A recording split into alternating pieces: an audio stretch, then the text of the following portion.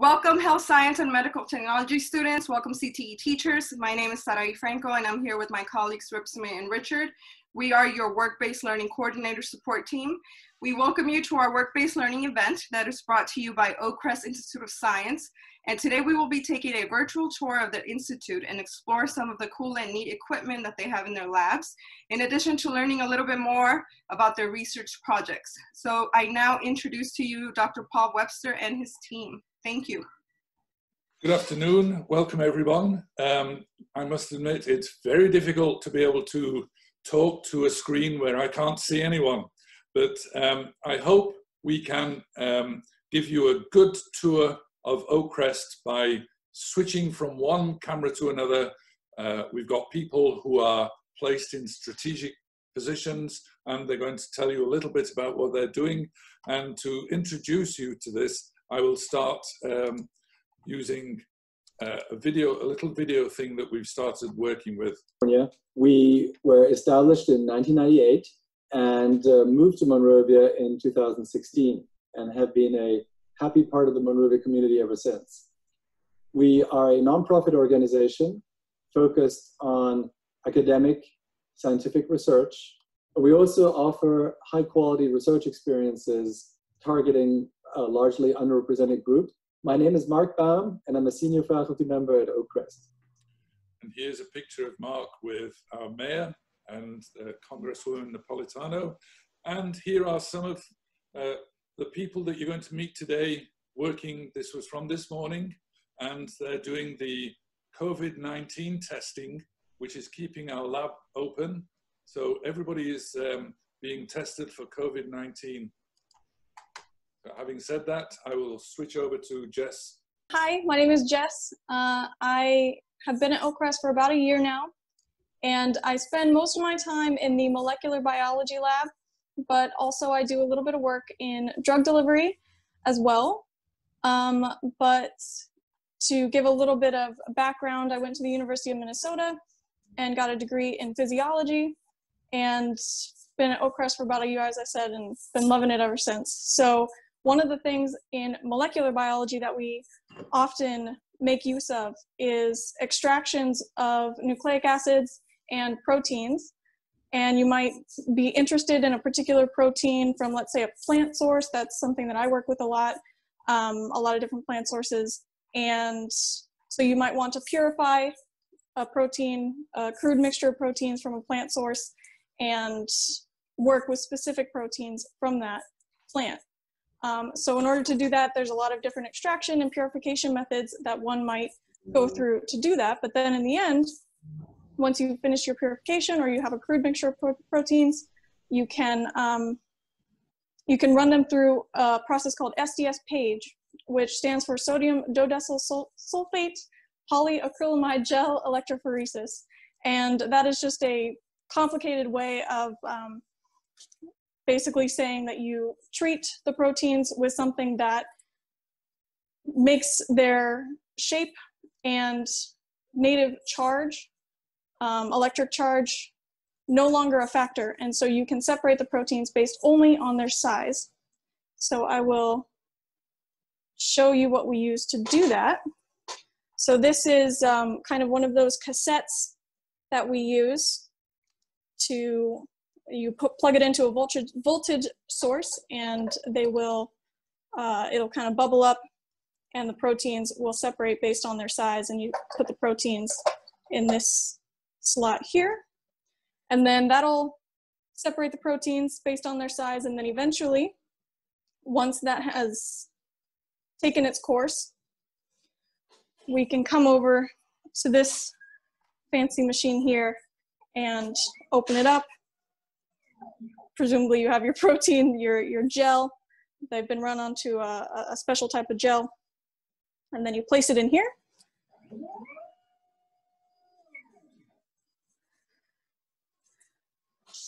And open a special program. And then in the end, you get something that looks like this. So this is your purified proteins, or perhaps you have a crude mixture and you just want to see what you're working with. the proteins are based on, separated based on their size, and then you have a standard here, which tells you, gives you a reference point for what type of proteins you might have in your sample. And so you can purify your proteins more intensely to get rid of certain bands and keep other bands, but each band represents a protein of a particular size. So that's pretty much what I do. Also, we have some similar types of cassettes for nucleic acids, and you'll use this same method for visualizing those nucleic acids that you might extract from a DNA sample or anything like that. And then also, this is a PCR designated room. So if we go over here, we can also see some of the PCR instrument that we have in here. And we also have a couple of things like this in the microbiology lab as well. So I think since we have so little time, that's all I really have for everybody.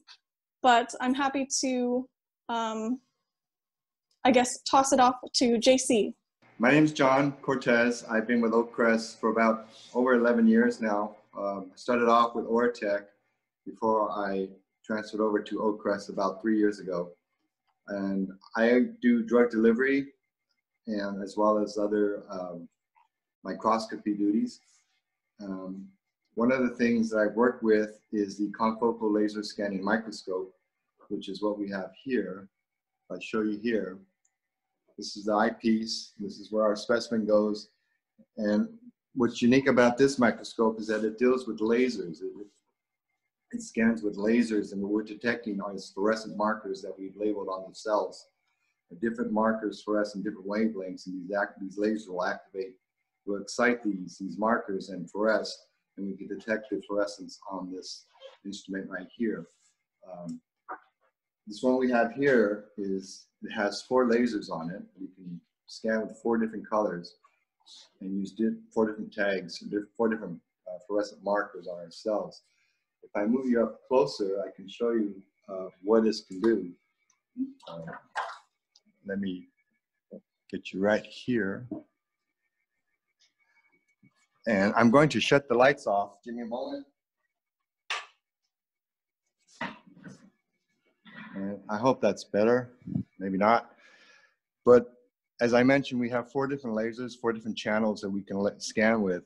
And we've used different colors. In this example here, if you can see my cursor on the upper left window, you'll see a bunch of blue dots. And this is a marker that we use that specifically labels DNA in the cells. So these are all the cell nuclei that we can see on our slide. And if you look to the right, this is what it would look like if we were looking at it under just a regular translucent or transmitted light. Now, another marker that we use is concanavalin A, and this is very specific for glycoproteins within the membranes of the cell. And you can see that we have we see a lot of the outline of the cell. So it's marks very good marker here. And in this particular case, we grew some epithelial cells, and the epithelial cells should, depending on how old they are, should express keratin. And here we have an antibody that's very specific for keratin. And you can see some red labeling here. And this then is the overlay of all 4 of these images. So we can take this, once we scan it and get it into digital format, you can do a lot of things with this information. We can make the whole image. This is our whole image, all 4 overlays. We can turn off certain channels just to look at certain channels that we're interested in.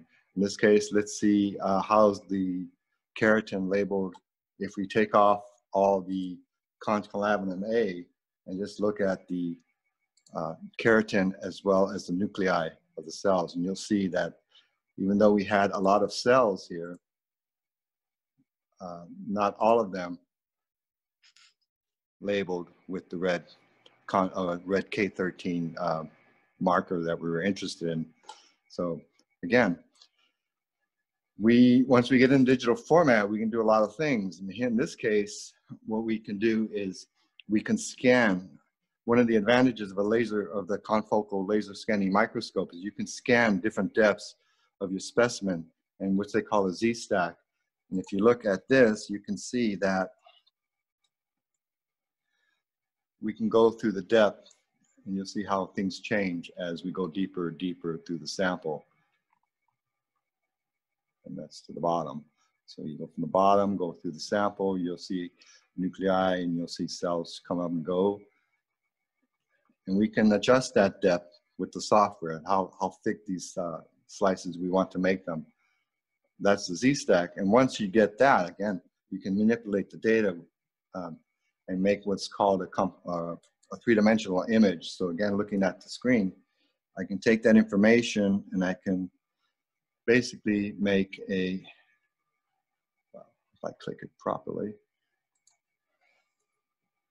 I can do a 3D, I can rotate the image in 360 degrees or however I wish to rotate it, and you'll see how the cells are. In this particular case, the cells are in agros, it's embedded in agros, so you'll see them.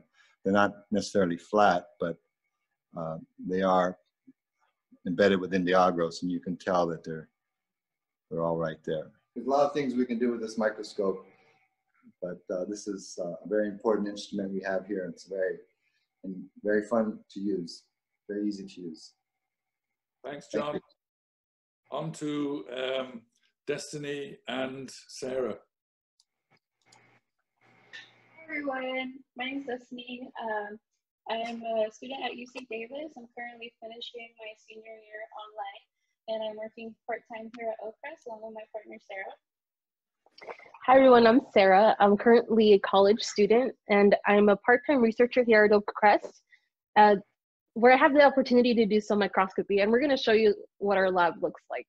All right, so when you look at a textbook, you see membranes, you see cells, but I mean, how do you get to that point, right? So that's a little bit what we do with the microtome and with our samples. And so I started here interning with Drosophila, and we wanted to look at neurons. So an example of that is we would get our fly tissue, and then what we would do is we'd do some chemical processing, which is a lot of other steps I won't get into because we don't have time for that. But once we finish that process, we get little blocks like this. And so the sample is this little black tip, and then we embed it in resin. So it's just kind of like a plastic that we embed it in. And then we use a special device known as the microtome that Sarah is going to discuss a little bit further. So this machine over here is the microtome, and this is a special device that is going to allow us to cut the sections in very thin sections. Over here is like our monitor, and we have our predetermined lengths or measurements. So our next step following from doing the resin block would be to mount it on the microtome arm. And we're going to give it a shape with both razor blades and a glass knife. And these glass knives we actually do in-house. They start off with like a rod of glass, and then we eventually cut them this thin. And then we cut that in half and give it the triangle shape that's going to allow us to cut the sections. So the thickness that we're looking for is about 60 nanometers. And fun fact, a hair on everybody's head is about 80,000 through 100,000 nanometers. So you can just imagine how thin the section has to be for us to collect it. And after we give the shape, we're going to cut it with a special knife that Destiny is going to talk to you about. So once you've finished smoothing out your specimen and you get into that pyramid shape, we want to use this knife here, which is a diamond knife, and it's very good at cutting ultra thin sections, which we want so that we can get really nice images. And another fun fact about this, when they're training you, they're going to tell you this is about $3,000 so that you don't break it. So you can see that diamond there is about 3 millimeters thick, long, and each millimeter you could say is about $1,000. So I want to be very careful with that. And you want to avoid touching the inside of the well here because you don't want your oils to disturb or dirty up the sections that you're cutting. And we fill it up with water. And so what happens is we have the microtome go around kind of in a clockwise motion. And what it does is it slightly grazes against the diamond, and then the sections are going to float on the surface of the water. And what we do after is we're going to use grids that Sarah's going to show you to pick up our sections. So among the various types of grids that we have, these are the two most common that we use here. And these are about like 3 millimeters thick or wide. And so what we do is we're using the surface tension of the water. We're gonna place the grid on the side of the microtome and get it like on top of the sections. And then we're gonna pick it up. After that, we can either put it on a cover slip and use that for light microscopy, or we can prepare it with staining for the electron microscopy. And Paul's gonna show you a video of how that would be in real time. This is the diamond, and the specimen is in this block here, and you can see the first section coming off onto the water. It's floating on a water surface. So remember, this diamond is 3 millimeters long. The section is tiny. So let's skip.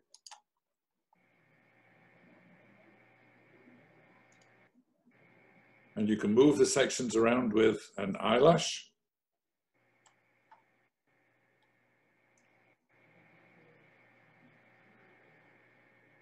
And you can pick them up with a loop, or pick them up like that, and they stay on the water surface.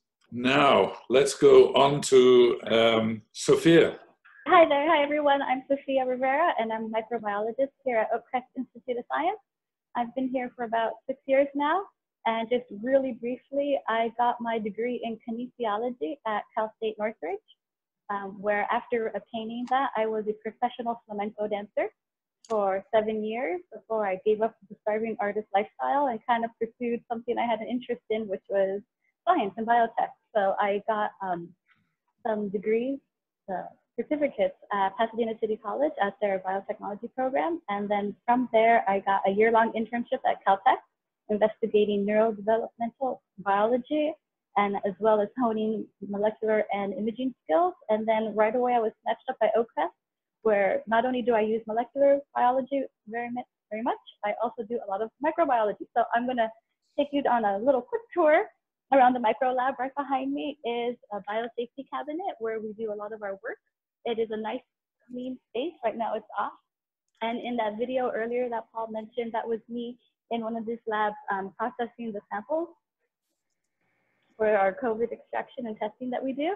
And also right here on this side, I don't know if you can see it, but this is a -80 freezer. So you might be hearing on the news now this -70 degrees. It's very cold, -70 degrees Celsius. We have one of these freezers here for long-term storage of samples.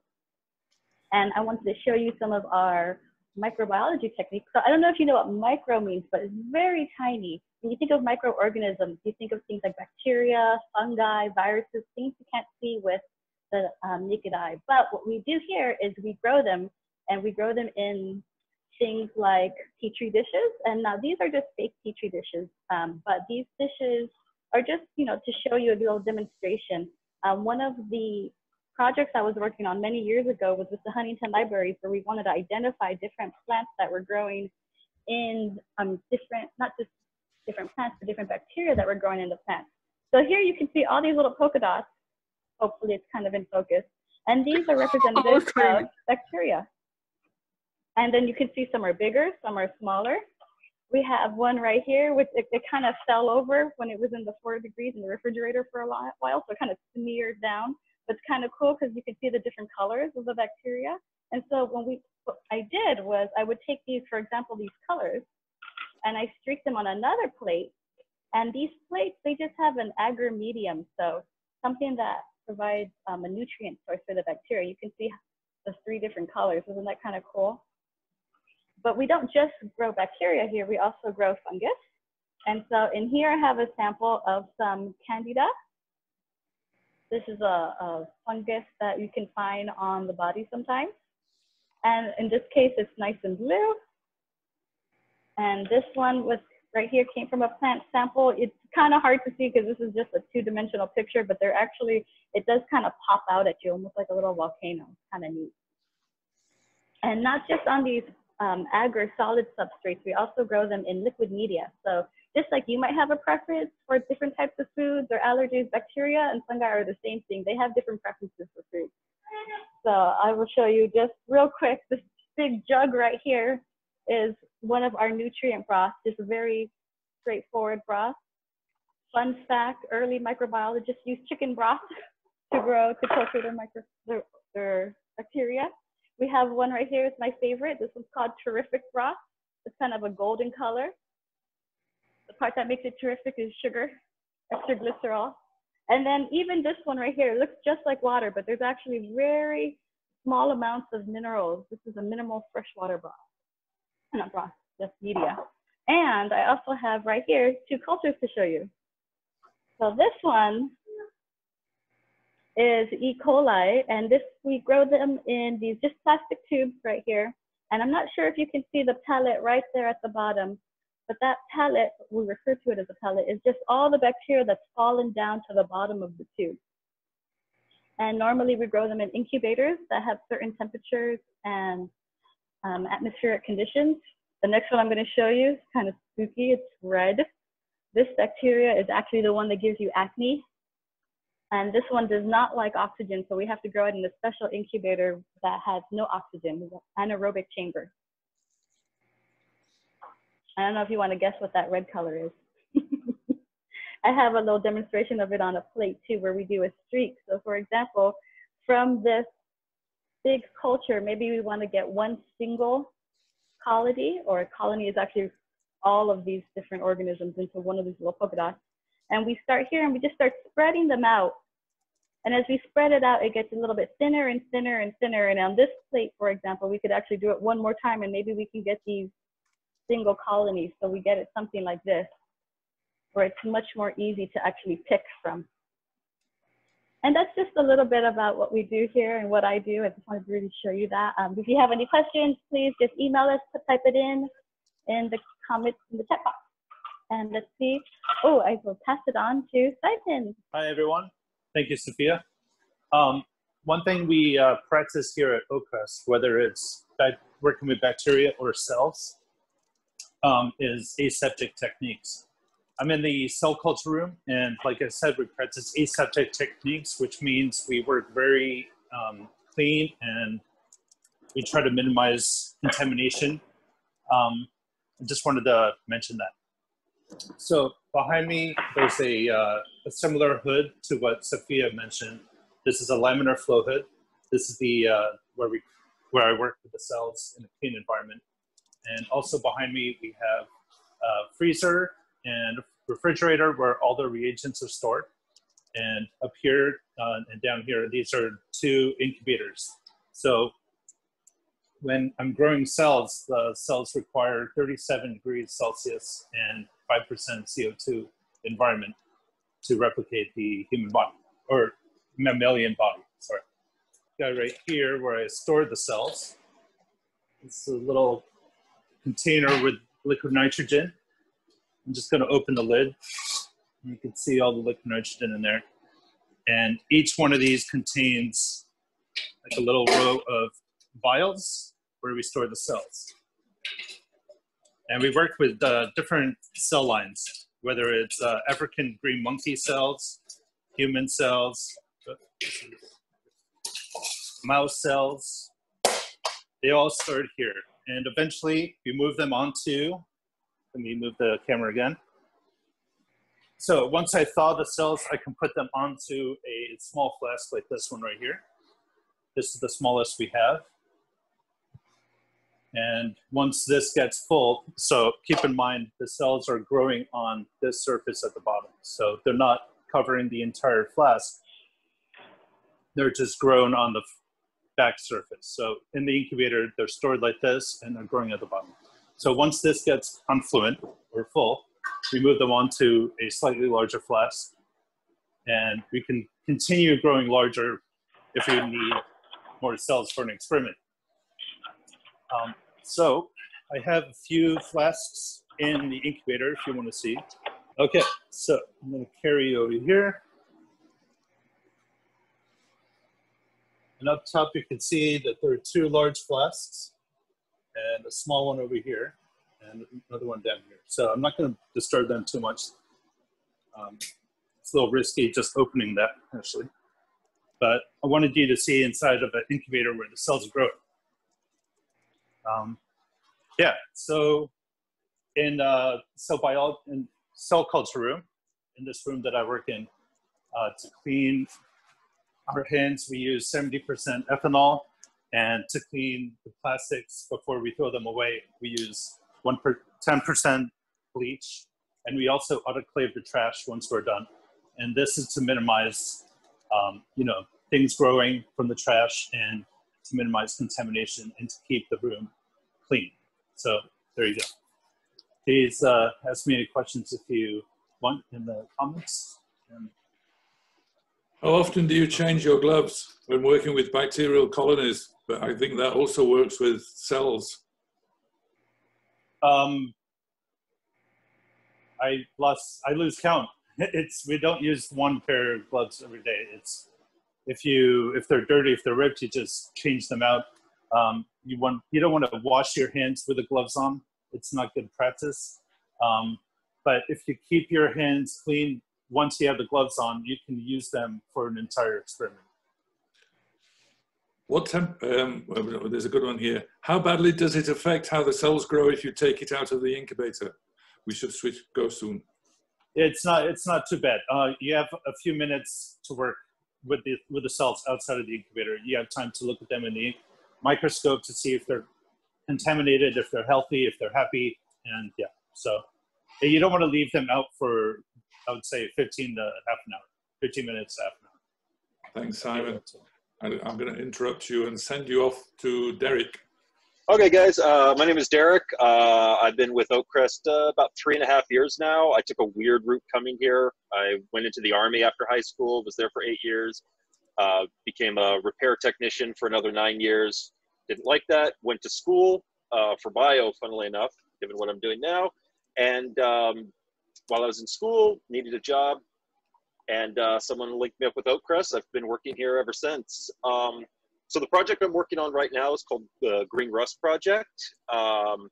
Essentially, it's an iron compound. It's found naturally deep within the earth. It's a compound. It's iron 2 and iron 3, usually complex with another ion, something like a carbonate or chloride, a bromide, things like that. I've got a sample of it here. I'm not sure how well you can see it, unfortunately, because it's coated the flask pretty well, and it looks mostly black right now, but it's generally a very deep blue-green. This is only when it's completely anaerobic. It reacts with oxygen fairly quickly and breaks down into just regular rust. We're looking at it mostly because there is a belief that this may be one of the things that helps catalyze the formation of amino acids in the early Earth. So this may actually be one of the things that led to life on Earth. So we're doing a lot of work with it right now. As for how we work with it, I'm gonna actually show you the end phase of what we do with this, just because otherwise I'm gonna be running you all around the lab and making everyone very busy. But once we've synthesized it in anaerobic conditions, we actually mix it with glycerol to keep the oxygen out, and we put it into the XRD, which I can show you right here, if it has switched. There we go. So let's pull back a bit. So this is the XRD. XRD stands for X-ray diffraction. So what we do, that's opening, we take our sample, we put it into one of these holders right here. You can see there's a little depression in there. We fill that with our sample, make it nice and flat. We put that inside here. So the sample sits in this here, and this right here is an X-ray source. So it's actually firing X-rays right onto the kind of the edge of our sample. And they bounce off, they diffract off of the sample, bounce off of it into our detector here. And the detector actually moves in an arc across like this and begins to and you get peaks of energy where the X-rays are being diffracted. And we get a reading off of that looks like this on our screen. And so these peaks here correspond to specific bond angles, specific types of bonds, and you get a signature that is unique for each type of compound. And so by doing that, we can say, okay, we actually succeeded, we made green rust. We can compare where these peaks are, how they shift. That gives us ideas, for instance, the structure of our green rust, how things are formed. We can find impurities in our green rust that way.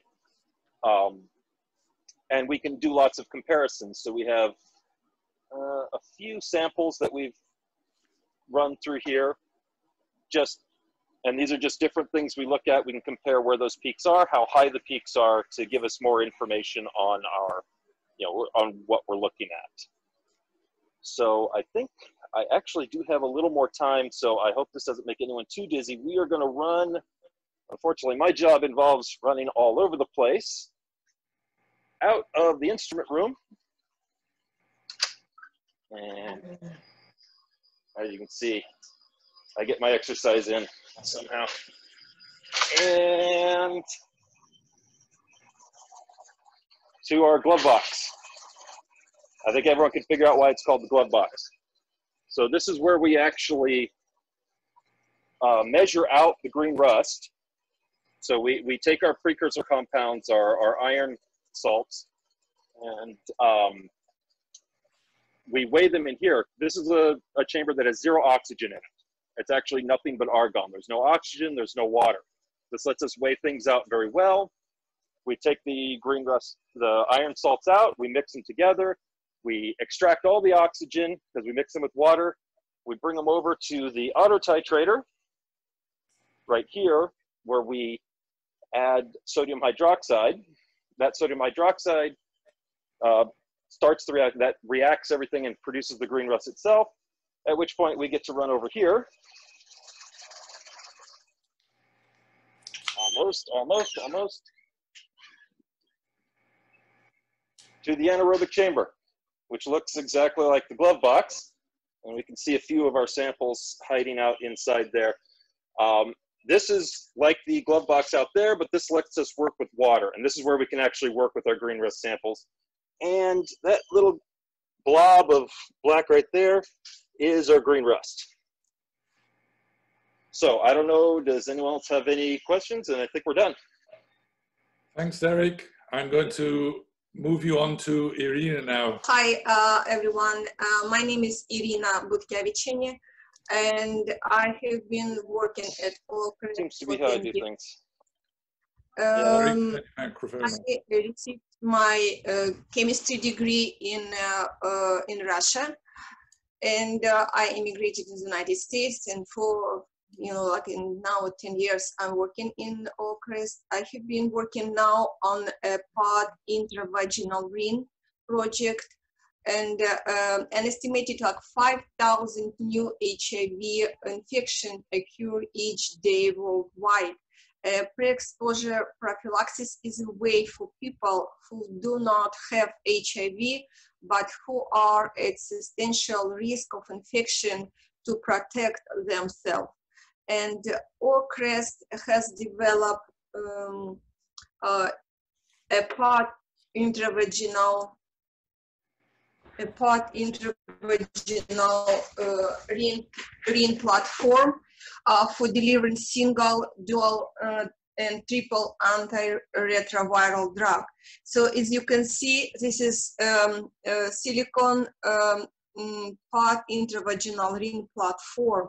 It's like this ring is a 10 cavity ring. I have to, first I have to make a medical device. This is just platform. So I have to manufacture a drug tablets we call pods, and we can make, you can see sizes small, very thin, and big pods, different pods. Yeah, we can see. For that, we are using a tablet press. As you can see here, it's a tablet press.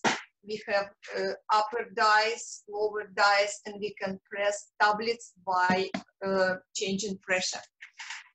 Okay, so, and also what I should do when I'm making medical device, I have to perforate to make delivery channel from another side. As you can see, this is platform. Here's the ring already with parts antiretroviral drugs. So first I have to perforate rings by using different size of punches. I'm using different beautiful color punches, different sizes, so I can make different delivery channels. After that, I have to insert the drug tablet into the ring and seal with silicone. And from this channels, delivery channels, the drug will release in the body. But before the medical device going to pharmacy, when people can buy the medical device, it's a long, long way. We started from the lab dissolution study. It's lab study. We are testing all rings. We put in some solvent, and every day we are measure concentration. We have to know how the drug release in our jar in a solvent.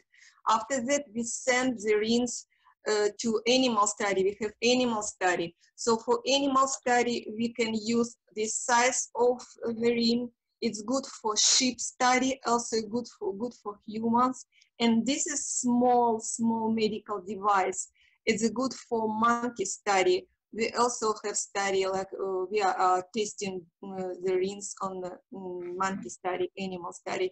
And after that, we have few study on humans. And after that, if it's everything approved, you can buy a medical device in the pharmacy. Yeah. Thank you. So if you have some questions. Absolutely not.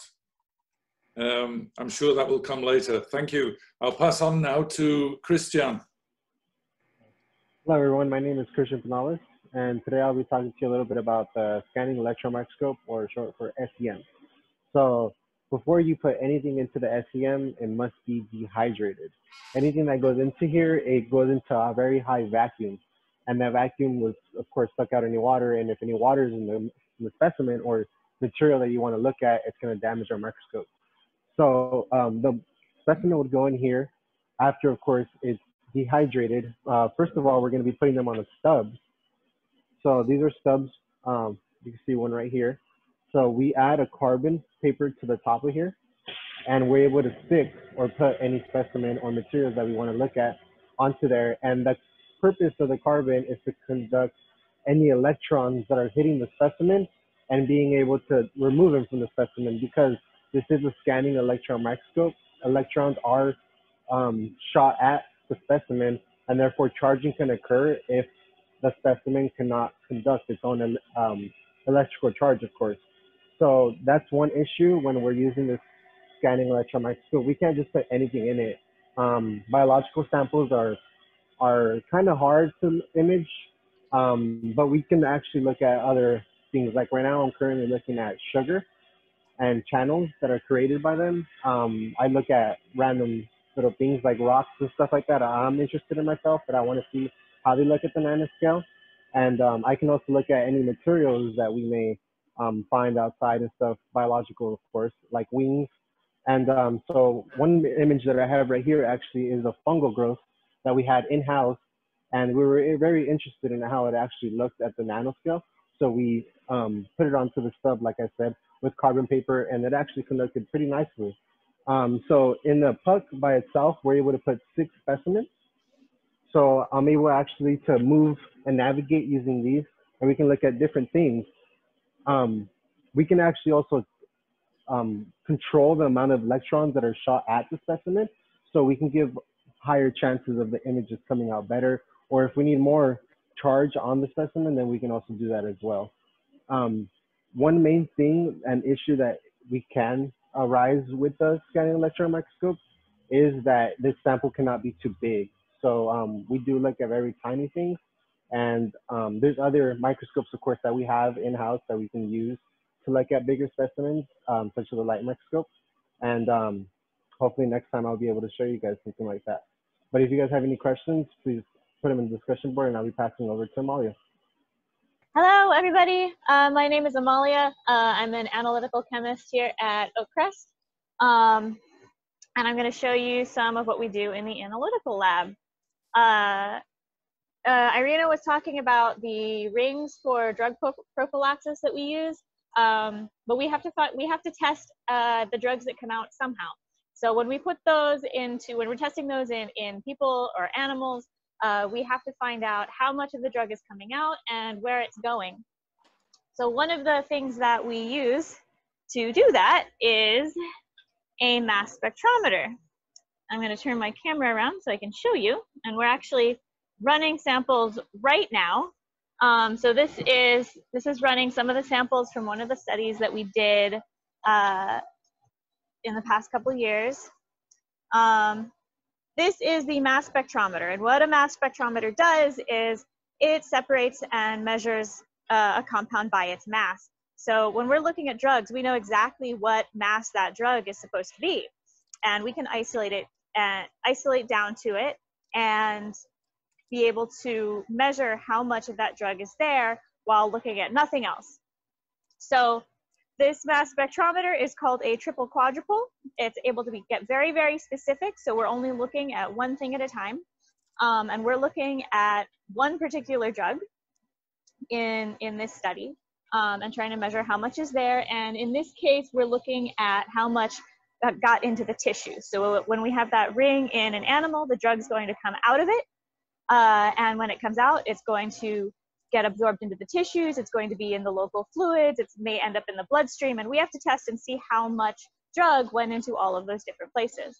So right now, we're testing how much drug went into tissues. So how is that done? Well, we have to prep the samples that the tissues get processed and enzymatically degraded. And we put them in this little tray right here. And it's a 96 well tray. And we have both standards where we know the concentration of the drug, so we can measure and correlate the known concentration of drugs and what signal we get for that to the unknown amount of drug in the actual samples. So we have both a standard curve, which is a set of known concentrations in increasing amounts, and all of the actual samples, and all processed the same way. And we have to clean that up so that we don't get other junk in it that can damage our system. So that gets injected through with this needle right here. It travels down to the column compartment where we separate it out. It takes a certain amount of time to travel through the column, so we know at what time exactly we're supposed to be seeing our drug. So we can identify it and make sure it's the right one because it's coming off at the right time, and you'll see in a second why that's important. Then it travels through this tube right here into our ionization chamber. And I don't know how well you can see it on your screen, but there's a small needle in there that's got a spray coming out of it. And that spray is pointed just to the left of the hole that actually goes into the instrument. And we've got a gas that is blowing across it, and only ionized particles are able to actually go into the instrument. So while we've got a spray of liquid, only the particles that get ionized, which means they carry a charge, are able to be pulled into the instrument. Now you can't actually see everything on the inside, but there's a series of rods that carry a charge, and they alternate, creating an electromagnetic field that only the compound that we're looking for, only the compound that has the right mass, is able to pass all the way down through to our detector. So this is the detector in here. And this turns it into an electronic signal that we can then read on the computer. So what does that actually look like? Let's come over here and I will show you on the computer. So here is the screen. So this is actually a blank. There is nothing in here. And if you can see, you do actually see one peak here at 1.8 minutes, and it's got a fairly decent intensity of over 4,000 counts per second, or over 4,000 units. That is not our compound, which is why it's important that we know what retention time, or at what time the compound is supposed to show up. So if we click through, this red peak here is what's known as an internal control. This is something that we add to every sample that we can normalize our sample to. It goes through all of the same processes, which means if our volumes are different, or if something happens to the signal in the instrument, it happens to both. So when you take the ratio of both of them, you get a much more accurate picture of of how much is in the sample. So here we go, we're going through some standards, and there we go, there's our peak right there. And I know that it's supposed to come off at exactly 2.11 minutes, and there it is. And I know that is our peak that I'm looking at. Amalia, yes. What was the, in your blank, what was the blue peak that you first showed? That is not our compound? It's I don't know. I don't know what that is. We know because of the way that the system works, that it has exactly the same mass and a fragment piece, as in a part of the molecule that has the same mass as the compound we're looking for. But because these are biological samples, they're extremely complex, which means there can be hundreds to possibly even thousands of compounds that have similar structures, similar masses, which is one of the reasons that having a retention time is so important. This may be a piece of a protein, it might be a metabolite. My guess is because these are tissue samples, it's probably part of a protein. It might be a piece of the protein that was broken off, so a peptide section. But it's not at the right retention time, which means it doesn't have the same chemical properties as the compound we're looking for. So I know that's not it.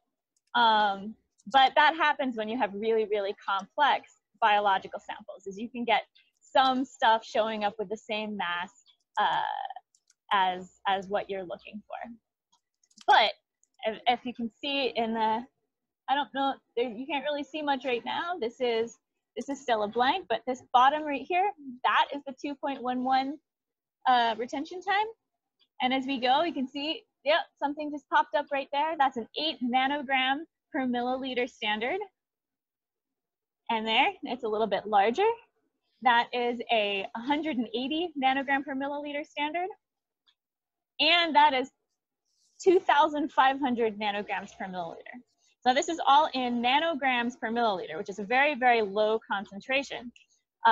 We can look at anything in the low microgram per milliliter range, nanogram per milliliter range, and sometimes even down into the picograms per milliliter range, which is very, very small amounts of material. If we have higher concentrations, we have other methods that we can look at for that. Just like the microscopy, where different size samples, you're going to use different kinds of techniques. Same here, if you have different concentration ranges, different amounts of drug that you're likely to be seeing, we can use different techniques that are good for those different concentration ranges. And that's basically what I do every single day. So I think, I don't know if my time is up, but if you have any questions, throw them at me. Thank you, Amalia. It is now 3:55. We've had a lot of people talking. It's been very intense, and there's been quite a lot of questions in the chat box. Chris and I have been trying to do the answers, probably not the best ones, but it's interesting that we tend to agree on the answers. If there are any more questions, please let me know. If you have any questions after the session here, you can email me at my email address, which I've just put into the chat box. And if you've got questions for me, I can answer them. If you've got questions for other people, I can pass them on. So put your thinking caps on. Come up with some good questions. You've seen a lot of different things, almost too much to digest. I look forward to hearing your questions. Do you enjoy your jobs? That's a good one. Yes. I think I can, Simon says yes. Amalia, she's thinking about it. She's put 2 thumbs up. Christian's nodding his head. Look at this. We love our jobs. I think Irina's actually putting a thumbs up as well. There are challenges. It says, do you have any challenges in your job? Anybody want to answer that? I can say that every day, sometimes things work, sometimes things don't work. The trick is to do more than one experiment if you can, so that if one's working, the other one's not. All these different roles. What are some things you hope to achieve? I would say we would want to change the world, to make things better for humanity, to make things better for everything that happens in the world. A question for Sophia. What was it like doing research at Caltech? What was the biggest takeaway from such an opportunity? Sophia, I think might have... Yes, sorry, I'm over here. I'm over here now for my desk. It was amazing. It was an amazing opportunity. We had a small cohort, so there was only 2 of us who went to Caltech, and I was really fortunate and lucky to get that. And it really kind of paved the way for me to think, you know what, yeah, this is something I really enjoy. This is something I want to keep doing.